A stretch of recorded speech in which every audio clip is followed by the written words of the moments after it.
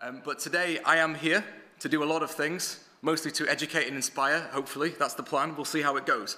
What I'd mostly like to do is point out how cute this penguin is. How do we all feel about this penguin? Open question. Good penguin? Awesome. Cool.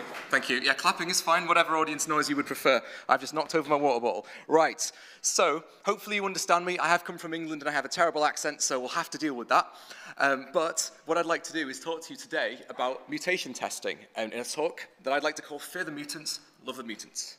So, before I get started, I do want to say this company has paid for me to come here. They've paid for my flight from England, so I am going to mention them. Thank you.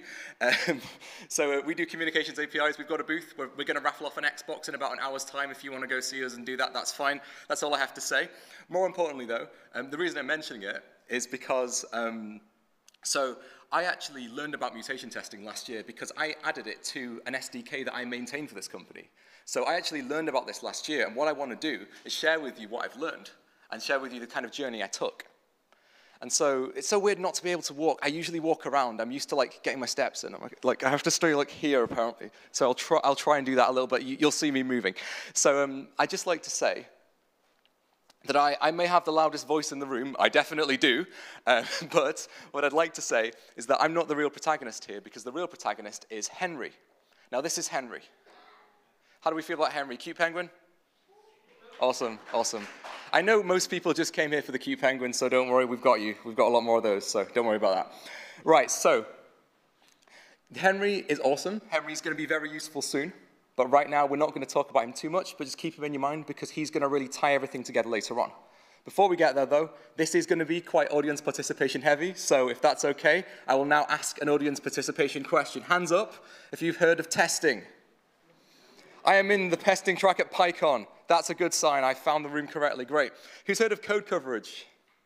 Most people. Also, if you haven't, that's fine. If you have, awesome. We are going to talk a little bit about that too. Okay, other than through the talk and knowing that it exists, who's heard of mutation testing? Okay, keep your hand up if you've used mutation testing. Gets everyone every time. So I'm seeing some very confident hands at the back, like, no, I have. I'm here to see how you do it. I like that. I like the energy. I like that. Okay, so that's awesome. If you haven't, that's fine. By the end, you will know what it is, and hopefully, you'll feel inspired to use it as well. So before we start, let's just kind of get a bit of a common ground. Let's talk about testing. So this is an open question. Anyone here is welcome to shout out. I don't think the Slido will sync fast enough, but why do we write unit tests? This is a question for anyone in the audience who'd like to shout out. Why do we write unit tests? To stay safe. Or sane? Anything else? Confidence, inspire confidence. I like that. Compliance, that's a good one. People don't usually get that one. Yes? We can teach with unit tests our interns. Oh, education. And I would say go further. Documentation. Okay, great thoughts here. Here's what I've got. So prove your code actually works. Documentation. Get that confidence. We've said all of these almost. Regression testing, if you do some refactoring, and also for compliance, which people, again, you don't usually get good work, whoever said that. But there's a problem with this, right? Because projects grow, they get bigger. It starts off small, it gets bigger, it evolves over time, and as you're doing this, you might be refactoring, adding new features, and you might find that your code gets missed. You're not actually testing stuff anymore. You also might find that you often don't monitor your tests, and if you don't monitor your tests, you're going to have a big problem, because in that situation, you are going to be a bit stuck when you need to understand what they're actually doing and how much you can trust them. Luckily, there is a metric that we can use here, and that is code coverage. So I know most people have heard of that, but I'll just give you a quick summary. This is my opinion. This is how I say it. How much of the source code of a program is executed when the test suite is run, okay? I'm just going to drink some water. Talk amongst yourselves. Thanks. I did this talk in Canada last week, and they all started talking at that point. I didn't know how to feel about it. So let's give you a real example.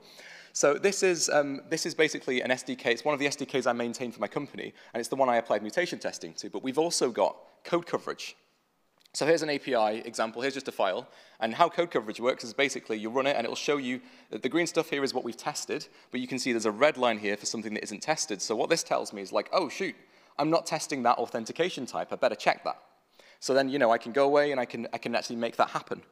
So I can test that. And this is useful because code coverage has told me something useful. But we can also do is have a view of our overall infrastructure, all of our code base, and we can see what we're testing and what we're not. And this is really useful, right? This tells us how we can get an idea of what our tests are doing. So what's good about this? Well, I'll tell you. More and better tests, right? It can also be a lot easier or cheap to measure this stuff. It's really easy just to evaluate and go, okay, so what am I covering? That's a really easy operation to do. It also shows you what you didn't test. And so actually, code coverage is pretty great, right? Yeah, let's hear it for code coverage, yeah. So code coverage is important, and it's pretty great, right? So I think actually, you know what, yeah, I think that's fine. Use code coverage, I'll see you later.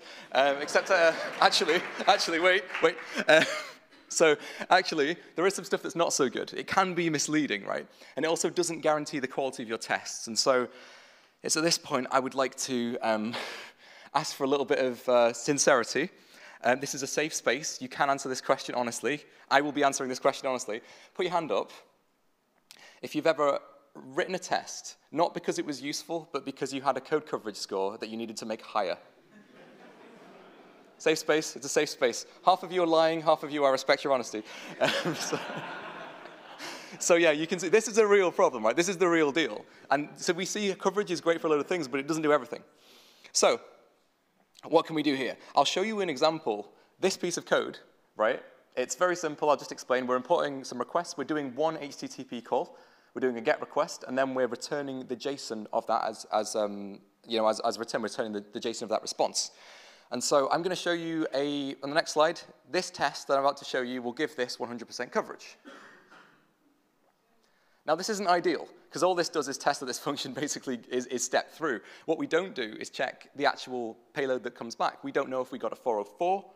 We don't know if we got a 200. We don't know what happened here, right? So this isn't, it's not useful, and that's what I'm trying to say.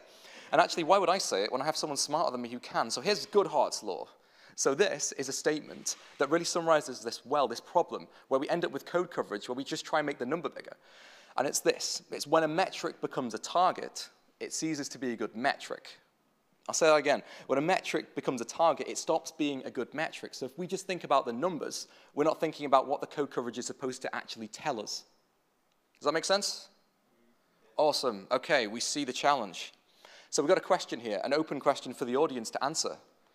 Think along at home if you're watching on the stream. How can we understand what our tests are really doing? Open question. Anybody? Read them. Good answer. Break them. Even better. And ask ChatGPT. I've found mixed results with that, but maybe the V4 is better. I haven't paid for it yet. But, those are really fair points. I think it leads to a further question. I won't answer these just because of time, but how do we know if our tests are trustworthy is really the question. I think the real summary here was provided in 100 AD by the Roman thinker Juvenal after a fourth glass of wine. He came up with the best statement possible for this, which is, who watches the watchers, right? The test is supposed to keep your code safe in production, right? But who's watching your tests? I assert an answer for you today. Mutation testing. Spot the odd one out.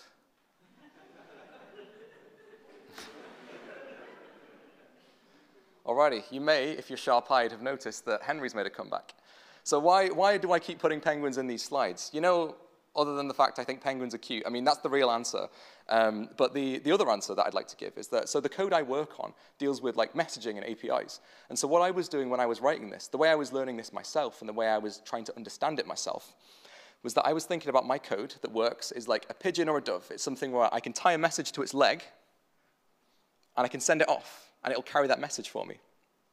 So it'll fly away and do the job. So this in production is like a bird that can fly away and deliver a message. Now, penguins are birds. That is true. But if you may have noticed, it's a reasonably well-known fact that penguins do not fly. It makes them very angry, as you can see. So the issue here, yeah, it is very sad. But I want to show you why Henry is going to be really useful to us today, and I want to show you why you should love Henry. So this is what we're going to do. So mutation testing works like this. We start with some production code, we apply some kind of mutation operation to it, and we end up with a mutant version of the code. So we still got a bird, but this code is not the same, right? So the production code works, this code may not work, it does something different. So how does it look in practice? Well, here's an example. This function adds 2 numbers. A mutant version of this might, for example, subtract 2 numbers. Or it might, it's just playing with this thing. You know, it might add an extra thing, an extra constant. It might return the string versions of these things. It might return nothing, right? These are all valid, and they're all cute as penguins. So that's good. So what we do with these, how this works, is when we do a mutation test, we generate all of these different things. I call these the Fab Four. But we've got these different penguins that all look a little different. They don't fly, right? They don't do what they're supposed to do. But this is the situation where we've got Henry here, and Henry is going to try to fly. And what I mean by that is that Henry here is going to actually, we're going to run our test suite with him, and we're going to see if those tests fail. Now, if those tests fail, that's good, because he's a penguin, and penguins cannot, as we know, fly. But if the tests pass, he's too convincing. This mutant's too good. Look at these wings. This penguin could carry a bus.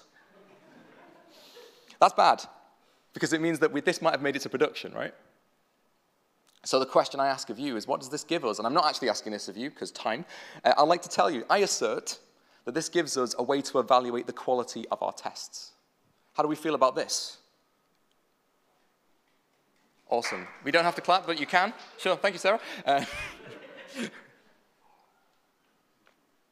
I put parts in with audience participation so I can drink water. I'm a millennial.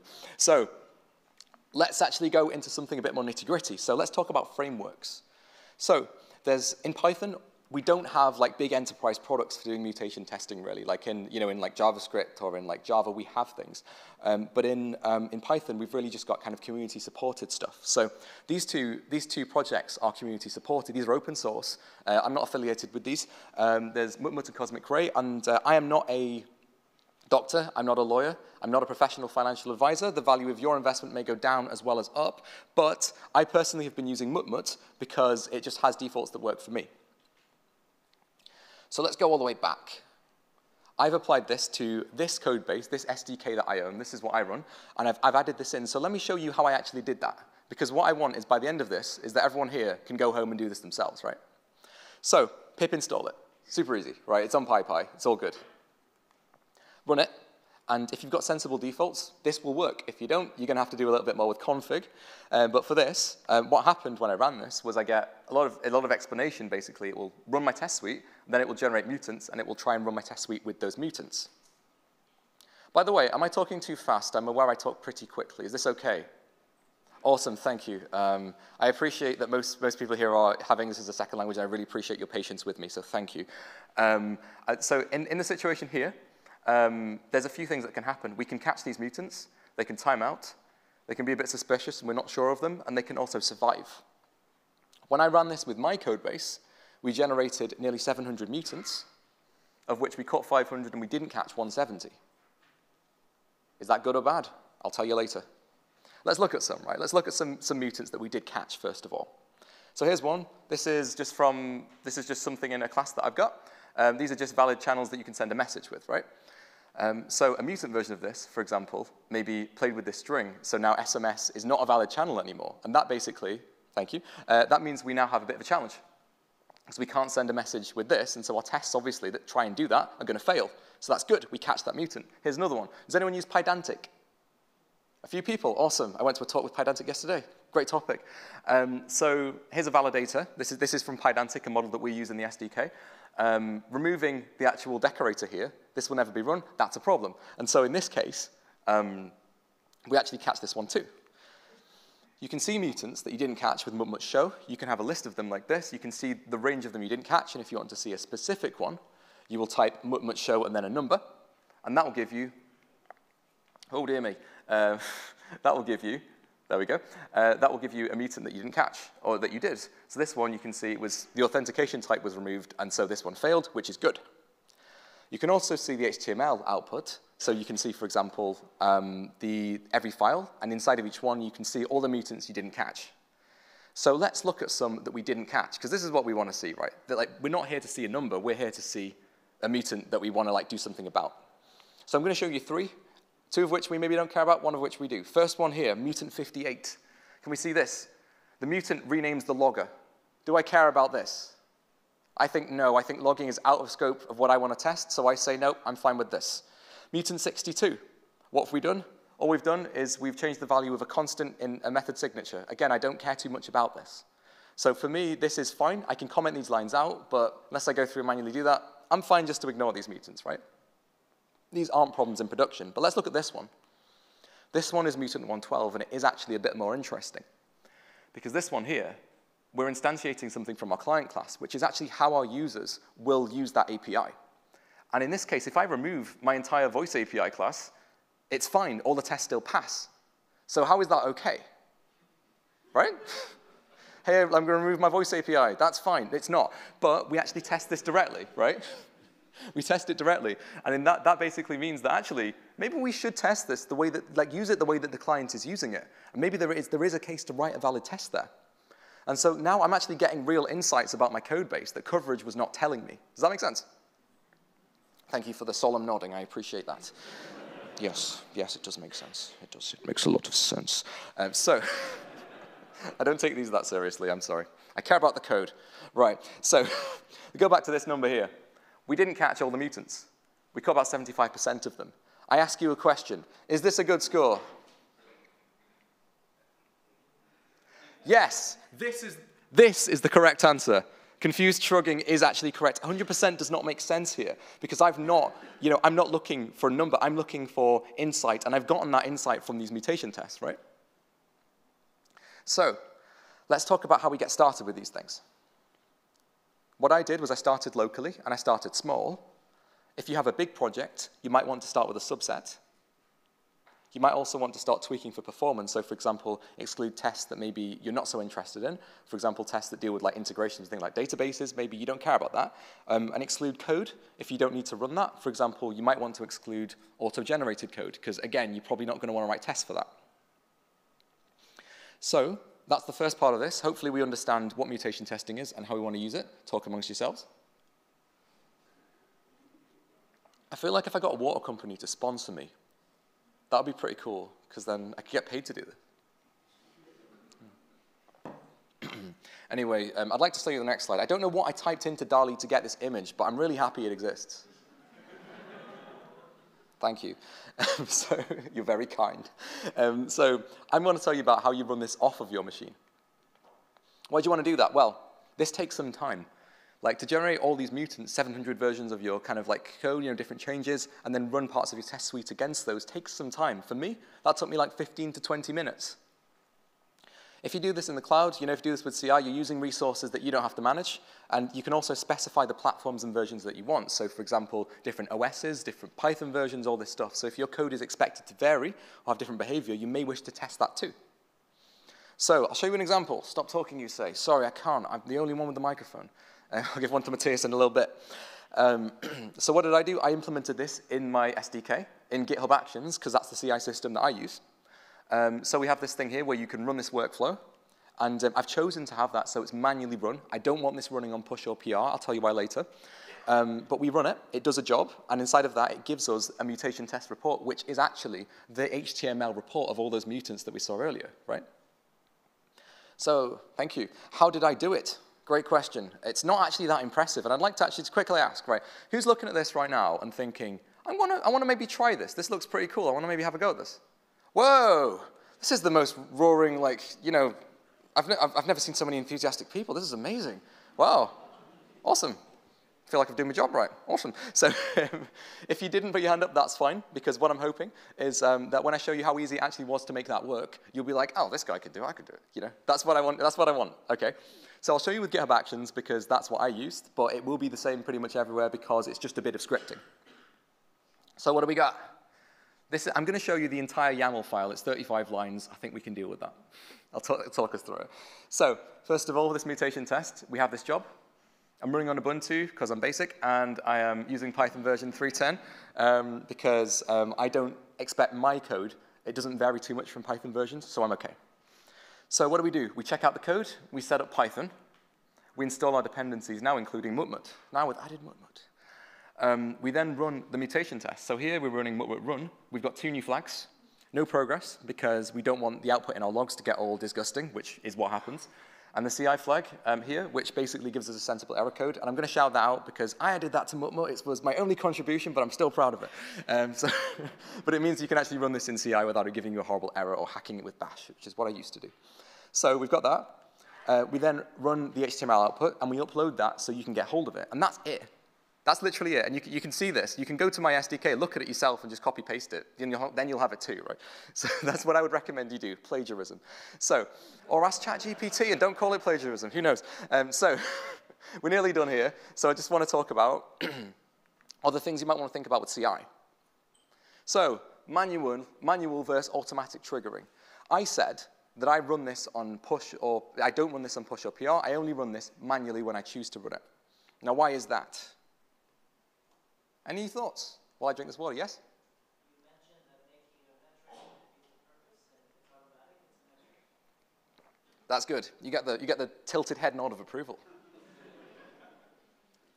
That's a really good point. I don't want to turn this into, oh, we can't merge this PR until the mutation score is above, 35, whatever, That's just, we've just abstracted Goodhart's law again. We've got the next level of Goodhart's law, which is not helpful, right? What I care about is every now and then I run these just to see how my code base is doing, right? I don't want this to be something I do all the time. It's going to take ages as well. If I want to quickly merge a PR, I don't want to wait for 3 hours for these things to build, right?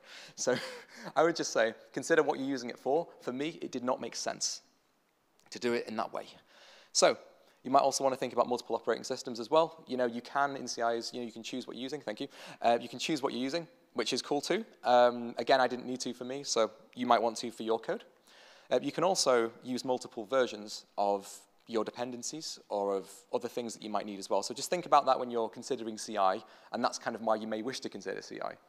I will say as well, GitHub Actions, not sponsored, but my thing's open source, so I don't have to pay for this. So if you want to try out, well, do not care. Do what you want. But what I'd like to do now is just quickly summarize, because we are nearly there.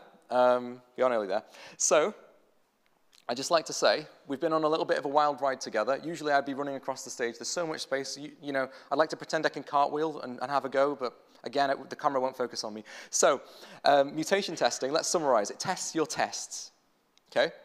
It helps you to beat that Goodhart's law situation where you're turning code coverage into just a metric that you need to get above a certain number, right? It helps you actually think about why you're testing your tests and how you get that insight.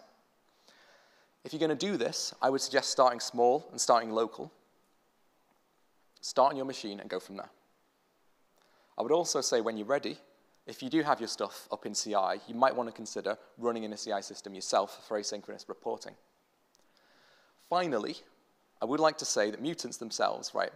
Mutants are valuable and they are wonderful, right? Because Henry, right? He's a great penguin, right? Maybe he can't fly, but look at how much we've gained out of using Henry to learn about our code base, and he's helped us so much, right? So what I'd like to say is that you shouldn't fear mutants because you should love them.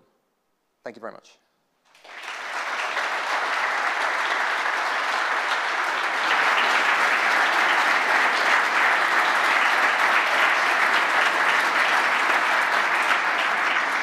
Thank you. I'd just also like to put on this, if you have any feedback or questions, you can tweet me if we don't get to you today. Also, if you want to steal my code, it's there. And if you want to, we're raffling off an Xbox if you scan the bottom one, so if you want to try and win that, we'll announce the draw in like an hour. Up to you. Those will be on. We'll now do some Q&A. Thank you. Yes. Thank you very much for your talk. Thank you. I think it feels like you could talk some more minutes about it. So unfortunately, we haven't any questions so far via Slido. So is there any question from the audience? Just raise your hand. I will go to you and you can ask your question directly. Oh, so many. Wonderful presentation. So how does MutMut perform like reasonable mutations versus unreasonable? Is there a way, is that configurable? Is that automatic? Yes, so you can, so the question, oh, I don't need to repeat it because we have the mic, great. So I'll repeat it anyway for me. So the question is, how do we choose what mutants I think are configured? Is that the question? Like, how do we choose what mutations we do to our code base? Yeah, I mean, there's also unreasonable mutations such as, there's also unreasonable mutations such as like importing some random package that's not installed, sure. Right? Like that's sure. unreasonable. Ah, got you, okay. Yeah. So no, that's a really good question. So inside of MutMut, you can choose the types of mutations that you do. There's actually like, it's pretty community supported. It's not like a nice thing. I mean, you're kind of hacking stuff. There's you'll have a setup.config file which will have your, defaults in that you set. You can exclude types of mutations that way. And then also you can, I mean, mutmut by default only kind of has a certain set of those mutations as well, so it's not going to like do everything possible it can as long as the code compiles. There'll only be a set of valid ones that are done, and you can add more. But yeah, as it is, typically we don't see that kind of issue with it. Hopefully that helps with the question. Any other questions? Yes, another question would be, somehow I lost it. Now they're coming in. How do OK mutants that were not caught, I think I don't know. What percentage of living mutants are false positives on average? What percentage of mutants are false positives on average? So I think the question, what it's getting at is sometimes we don't care about that mutation. Like if, for example, renaming a logger, we don't care about that. I don't know, because again, this is something that I learned about last year, and I've started to use myself. This has really been kind of my journey with it. Again, I don't work for mutmut or anything. It's not something that I do myself. But what I would say is if that's a concern that you have, what I'd say think about is you can specify parts of your code not to mutate if you know that you're not going to want to touch that, and you can also specify entire files and things, so you can basically choose a subset of what you want to mutate. So hopefully that answers your question. I think that's what it was getting at. Thank you for the question, for the answer. I think this one is also quite interesting. So, are the mutations reproducible, or is there some kind of or some level of randomness involved? Sure. No, these are deterministic. Yeah, what you set up, you'll get the same number of mutations every time, and it will basically go through a process to work out what is a sensible mutation, and then it will apply those sensible mutations. It will generate a type of mutant for each one. Maybe this is a little bit of a tough one. What was the biggest hurdle adopting mutation testing? What was the biggest hurdle? What's the biggest hurdle in adopting mutation testing? For me personally? Good question. I mean, I had to spend half a day. It's really easy. Go have a go. No, I mean, honestly, what would it be? Probably with the cloud stuff. So the reason I actually ended up writing a new flag for mutmut was because I was trying to put this into my CI, and GitHub Actions only accepts an exit code of 0 as a success, right? So if it returns with a 0, good, otherwise it fails. But how mutmut returns by default is it will give you, basically it uses a bitwise OR to give you 2468, whatever. It will basically give you a different exit code depending on the types of mutants that were left.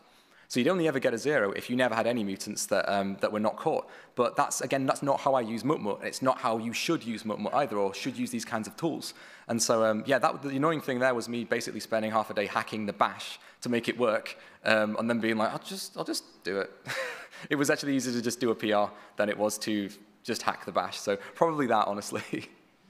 I think we have time for one last short question. The question is 200 false positives to find one bug. I think do you think is it worth the effort?